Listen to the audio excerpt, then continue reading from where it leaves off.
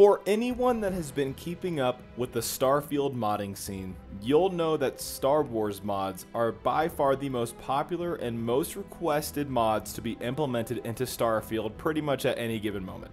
In the future, you will be able to overhaul your entire Starfield experience to basically turn it into a Star Wars Bethesda RPG. And with that, of course, there needs to be Star Wars companions to tag along your adventures as you mod Starfield to your wildest Star Wars fantasies. And some brand new Star Wars companions are exactly what we're looking at today. But before we begin, if you love Star Wars, if you love Starfield, and you love Starfield modding, please leave a like on this video, subscribe, and leave a comment down below what Starfield mods you want to see showcased next. Now, let's get right into it.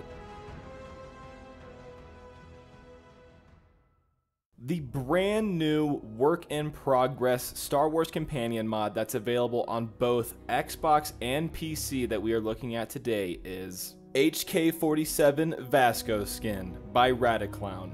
This mod adds not one, but two HK droid outfits from the Star Wars Knights of the Old Republic video game series, as well as a unique blaster for Vasco to use. The outfits cannot be worn by the player, and the blaster can also not be equipped by the player. These new items are specifically intended for Vasco and possibly any other Model A robot followers to use in Starfield.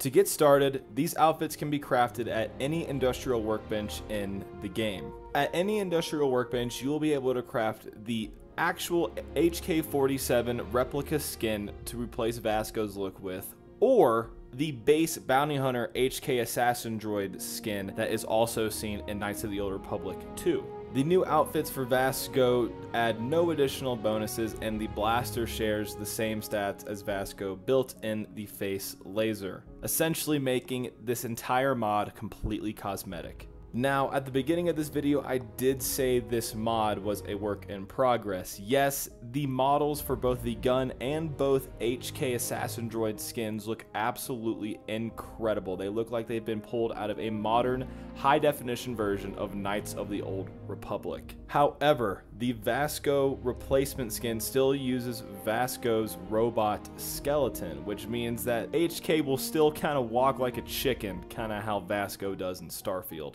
One day, the author does intend on returning to this mod to fix the animations or replace them in some sort of way, but that's not all I'm hoping the mod author returns to do in this mod as well. Another companion and follower mod that I covered recently on my channel has to do with the character Legion from Mass Effect. That mod not only changed the entire look of Vasco to change it to look exactly like Legion from the video game Mass Effect, but changed the voice as well.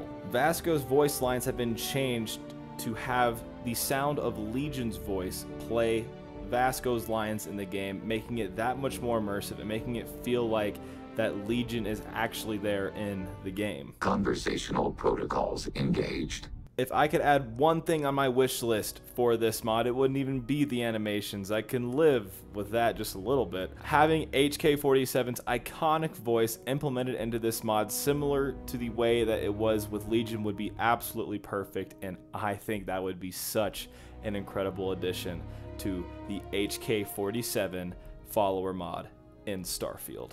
But I want to know what you guys think. What other Star Wars followers are you hoping to see in the future be implemented in the Starfield, and what do you think of this one?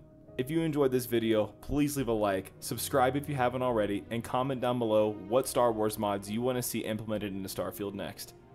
Thank you guys.